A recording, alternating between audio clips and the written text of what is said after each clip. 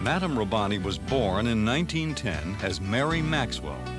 Her father, William Sutherland Maxwell, was a famous Canadian architect whose considerable reputation has grown even greater with time.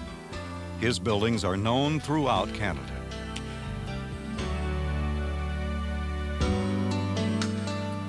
Her mother, May Ellis Bowles, who was living in Paris, became the first American in Europe to accept the Baha'i faith in 1898 and one of its first disciples in the Western world.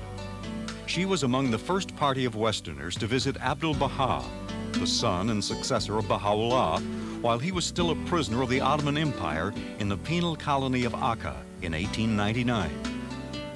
She became a true apostle of the new religion and a famous Baha'i teacher. Her last heroic act was a trip to teach the Baha'i faith in South America. Though elderly and in frail health, her love for the Latin people impelled her to visit Argentina, where she died on March 1st, 1940, just a few days after her arrival. She is buried in Quilmes Cemetery outside Buenos Aires.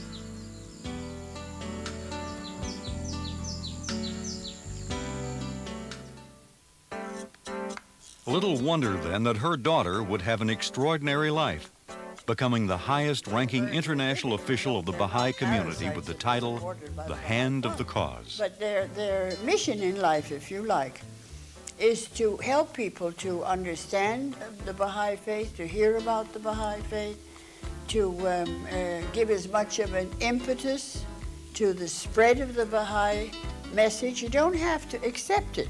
If you don't want to be a Baha'i, don't be a Baha'i, but for heaven's sake, listen to its message.